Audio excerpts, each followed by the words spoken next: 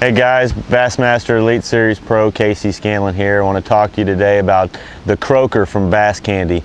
It's getting to be the fall. Fish are getting up shallow, they're getting real active. It's one of my favorite times to throw a topwater toad. It's one of my favorite ways to fish. I throw this basically starting in the springtime when the water temperature hits about 55 degrees, and I throw it all the way through November, December, you know, just depending on the weather around here. But this is a technique that a lot of people use just around grass, areas with vegetation. You know, it's kind of where this bite originated at. But I'm telling you right now, you really don't need to have any grass around to throw this thing. I've caught them on rock, wood, laydowns, any kind of shoreline cover that's available. This is worth giving a throw at. This is a great bait for just covering water, and it catches really big fish. One of my favorite topwater lures, and I'm going to show you real quickly just a few ways to rig it, and hopefully it'll help you have a little bit more success. Basically, we're looking at the toad here. This is the top of the toad. If you look right here, it's kind of grooved up top here. That's so you can slide your hook down through there, and creates a little really weedless design there, to put your hook in that slot there. Turning the frog over here, you see that this is the bottom side of the frog. It has water channels to help this thing swim through the water real well, but these water channels are on the bottom side of the bait. So basically, when you lay this bait on the water, the two eyes there will be kind of pointed downward, water channels facing downward, and this groove up top is where you're going to lay your hook.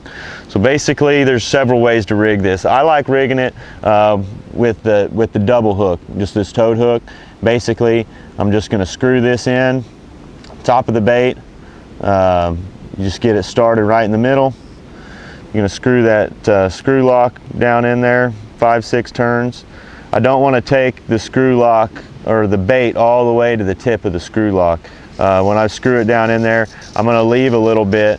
That seems to let the bait swim a little bit more naturally. But basically, I'm going to screw that on there, get it on the right side here, and then I'm going to pinch these two hook points together a little bit. I'm going to go right on either side of the water channel there, right in front of the V. I'm going to push them up through the bait, and then I'm going to just tuck them back into the bait, just on either side of that little groove right there. They hold the hooks real well. Basically, you just want to make sure that these two are even and the hooks are pointed back in there, that's laying straight. It's a great, my favorite way to rig it.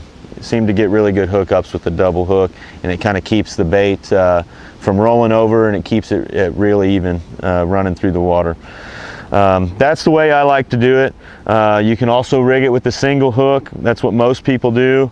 I'll either use another one with the screw lock on it, or I'll actually put just this is a Gamakatsu extra wide gap.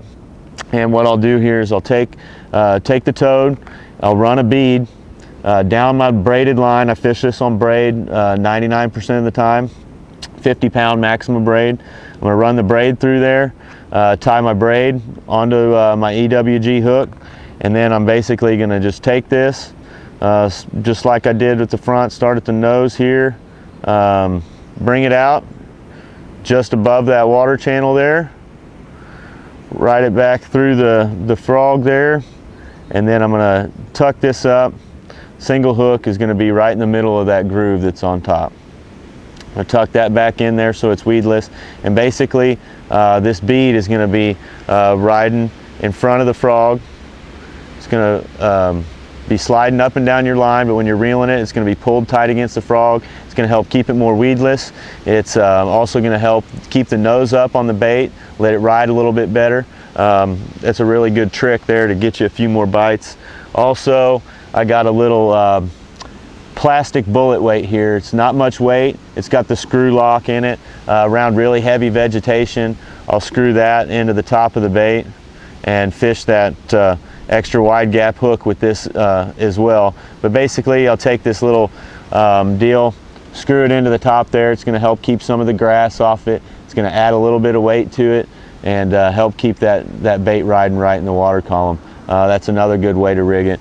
You can also put a real small, you know, if you're having trouble getting it through really thick vegetation, you can put a real small bullet weight on there, something like a 1/16 or 1/32. That'll help it a little bit. And they also have these double hooks and belly weighted hooks. So multiple ways of rigging this bait, but this is by far one of my favorite toads, my favorite toad on the market. I've used a lot of them. A lot of them have different sounds, different actions. Some roll over, some stay straight. This one is pretty much the best of both worlds there. It's not a real subtle presentation, real quiet, but it's not a real loud action. It's somewhere in between. It's got a great sound to it. It's a really unique sound. I think that has a lot to do with the triggering abilities of the bait, but the bass absolutely go crazy for it. It also you know, has a great action. It's not really subtle, but it's not too much action. So